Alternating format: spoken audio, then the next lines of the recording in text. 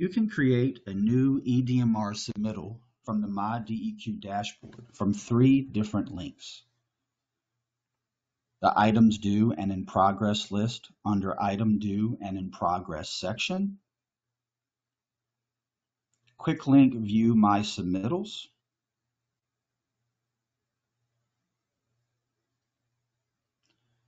And the Submit button. The Items Due and in Progress permit link and quick link View My Submittals open the My Submittals screen. My Submittals, accessed from a permit listed under the Items Due and in Progress on the dashboard, will pre-fill the information in the fields. If an item is due in the next 6 months, or if it is currently in progress, draft, or awaiting review, the item will be considered in the count and can be accessed from the permit link. My Submittals accessed from the View My Submittals quick link on the dashboard will provide access to all permit e-DMR reports that the user has approval for. It will take a few moments to load the information at the bottom of the screen of upcoming, due, draft, and submitted reports. Column headings can be used to sort the search results using the arrow icons next to the column headings. Additional sorting is available in the middle of the screen with the due date and submitted records drop-down menus and clicking the search button. If a submittal has not yet been started and the monitoring reporting period is open, you can begin the submittal by clicking on the right side of the row. If you do not see this symbol, you cannot begin the submittal because the monitoring period is not yet open. The plus icon displays for an available report that can be opened. The view icon, looks like an eye, allows access of a report that is in draft or submitted accepted status. The download sheet icon allows opening a blank printable DMR format file. If a draft is in progress, the DMR download function isn't allowed to open to avoid duplication. Click the Submit button on MyDEQ portal, which will open the Create a Submittal screen.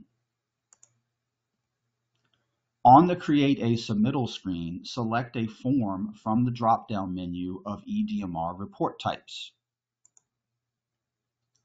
When the cursor is placed in the For Data Entry field, a menu of the available reporting periods will appear related to the permits that the user is associated with. When a permit reporting period is selected, a second designation may need to be selected if there are multiple DMR reports during the period. If no reports are listed because they aren't available, because they were already submitted, a pop-up window will provide that information. If you do not see the expected DMR reports, you may need to go to the My Account page and check your access list. You may need to request access and have your access approved prior to being able to create a new submittal for that particular record. When the needed DMR report has been selected, click the Create button to begin the submittal. The online DMR report will open. If the View All Submittals button is clicked, the My Submittal screen will open, which allows researching and accessing information for all reports. The e-DMR report will take a few minutes to open. The first screen has the permit information of permit number, permit name, facility name, monitoring period and due date, facility address, and facility physical address. At the bottom of the first screen, there is a question to verify the accuracy of the permit information on the e-DMR form. The default is yes, but if there is an issue, change the button to No, which will display the e-DMR hotline for contacting the regional compliance auditor, who will then facilitate the need update to the form. Please contact the compliance auditor for any issue with the e-DMR form and not just an inaccuracy on the first screen. Note that links for advancing to the next section of the report is at the bottom of the screen, in addition to the navigation in the left side column.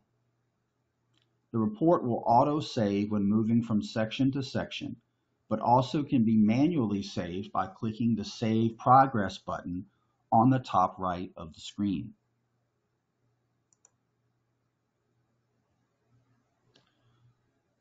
On the discharge information screen, the input of the first information will determine the format of the reporting form. Every place there are red asterisks or stars, the reporting is required before the report can be submitted.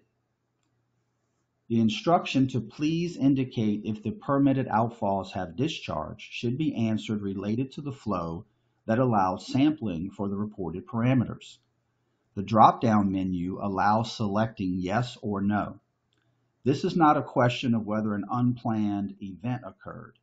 If the discharge was planned to sample for reporting parameter data, the answer is yes. If there wasn't a discharge, the answer is no, which is reporting no discharge and the parameters won't display and parameter reporting won't be available. The question below the discharge information is, did any of the above outfalls have bypasses or overflows? The yes or no button should be selected. If yes is selected, fields for reporting date and data will be available on the form after the parameter reporting tabs.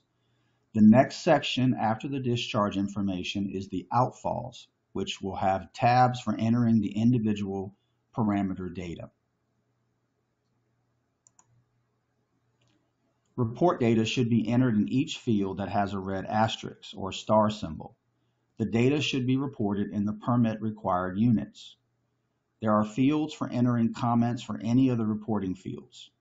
There are drop-down menus for frequency of analysis and sample type that allow selecting a different value or other or asterisks and entering the appropriate information if the desired value isn't in the list. The other parameter tabs are available at the bottom of the screen and should be selected to enter the reported data.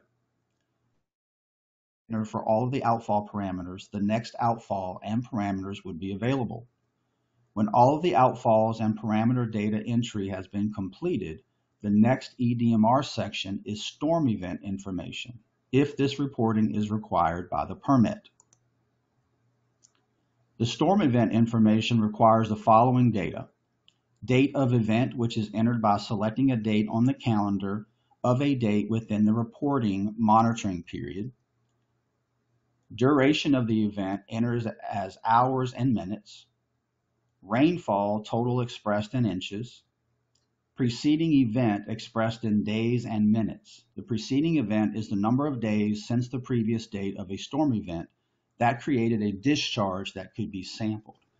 The industrial stormwater permit requires that there be at least 72 hours or 3 days since the previous preceding event. There are buttons to identify the source of the sample discharge. The selection is yes or no to answer this question. Is storm event information unavailable due to the stormwater discharge coming from a stormwater management structure or snow melt? The next reporting section is operator information. Operator information is required on the e-DMR report when it is required by the permit, and the red asterisks designate this on the e-DMR form. When the operator information is required, the information must be entered before the report can be submitted. When the operator information isn't required, it is optional that the information is entered. The next section is comments and attachments. Comments entered in this section should be general comments that relate to the report. The attachments can be added by browsing the computer or network to choose a file or by drag and drop to upload. The next section is a review of the information entered on the report. The review step is required. If the signing link is accessed without the review step, the report can't be submitted until the review is completed. Missing and inappropriate data entry will be identified in red in the review section. Data entry can't be done in the review section. The data entry must be done in appropriate data entry sections, such as the outfall or operator section, that will also be identified in red. When the review has been completed with any needed corrections, the signing section is available for the submission. While other users can view the signing screen, only a user with signed submit authority can submit the report. The certification for the report is a statement and 4 checkboxes that are asserting the user's authority and review of the submission. The user's login password must be entered and the answer to one of the knowledge questions.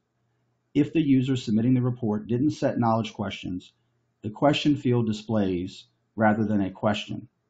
The user must return to the My Account page and set the knowledge questions before returning to the signing screen for the submission.